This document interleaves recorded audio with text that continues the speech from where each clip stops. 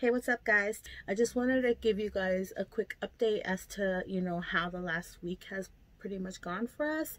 And it's been a few days since, the Bay Area has been on lockdown. And ever since then, a lot has happened, including all of California going on lockdown.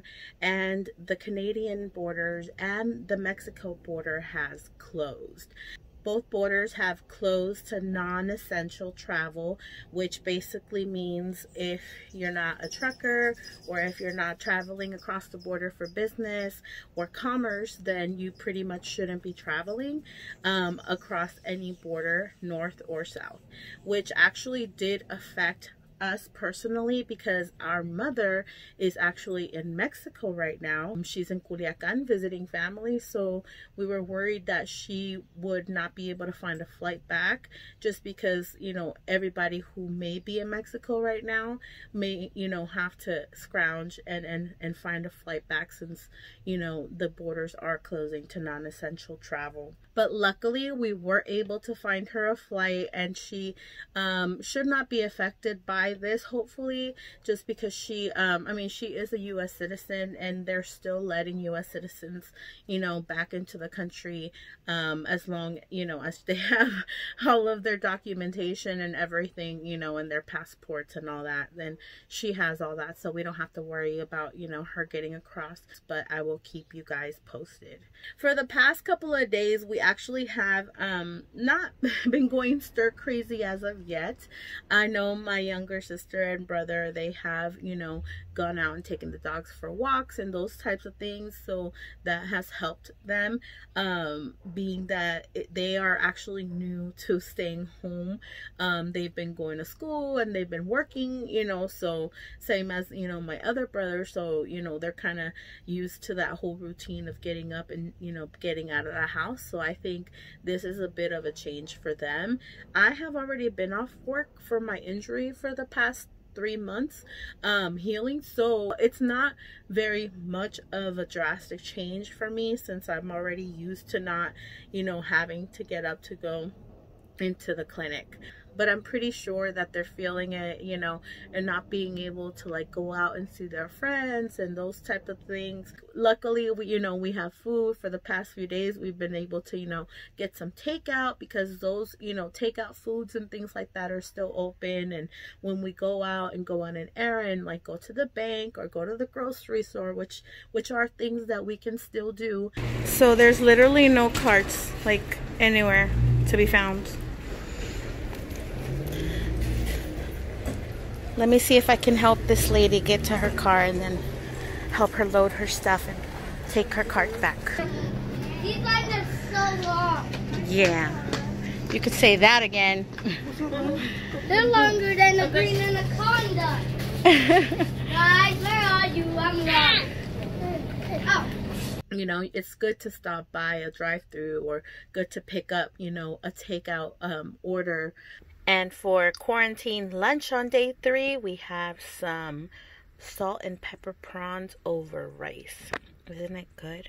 Ooh, it's so delicious, guys. To bring it home and enjoy the things that we love, just to keep a little bit of normalcy into our lives, and just make our lives not feel so locked down, because that's truly what's happening, is that now we are feeling the difference. Honestly, when I go out and run an errand, like I can tell the difference in the roads and in the way that like people talk to each other. There's a different energy when you see people out and about. People are more cautious, and honestly I think people are doing a decent job, not a great job, but a decent job at the social distancing and trying to keep a few feet apart. However, you can see the difference in the way that we treat each other. I think I've noticed a lot more acts of kindness when I'm out and about. Like, I think people are realizing that we're all in it together, because we really are. This is affecting all of us, no matter if we're in the United States or we're in Italy or if we're, in France. Like, all of us are being affected by this. Everyone in the world. Nobody is excluded, like no matter our race, no matter our nationality, no matter where we live. This is affecting all of us, and I think that, you know, we all need to be more mindful and more courteous and more loving to one another, because we're about to see a lot more deaths, and we're about to see a lot more people, you know, dying and being affected by this. And wow, it's very it's getting real. It's getting really real, and I think that a lot of people are going to be shocked just by how real this is really going to get. We have gained 10,000 known cases in the United States, and that is scary. Like, that is Italy scary. We actually are now number 3 in the case numbers. That's not a good thing. I mean, like, we usually like coming in, you know, in the top places, but not for a virus. Because honestly, like, I know that, you know, everybody keeps talking about the numbers, but behind that number is a real person. It's someone's family member. It's someone's, you know, mother, father, grandfather, sister. Like, it's someone's, you know, someone loves them, and that is a person who is infected. Like, we keep saying, yeah, all these numbers. I think we get lost in the numbers. And I mean, all of these people are honestly like being affected, and I think that, you know, people are not seeing it as severe as it truly is. And it's devastating for these families that are dealing with sick loved ones, are dealing with, you know, the people who have passed, and the nation's like in mourning. Like, it's really sad to think about, you know, how many families have lost loved ones recently.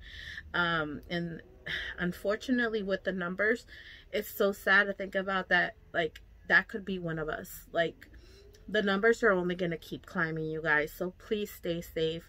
And, you know, we're trying to keep, like, you know, positive attitudes here. And I'm not a person who gets like very, very emotional, but this is like, this is real, you guys. This is, you know, this is real life. This is real SHTF. You know, this is happening. It really is. And I think that we all need to, you know, come to terms that this is serious, and we all have to, you know, do our part and be prepared and be mindful, and, you know, and take care of each other. So, I hope that you guys are taking care of yourself.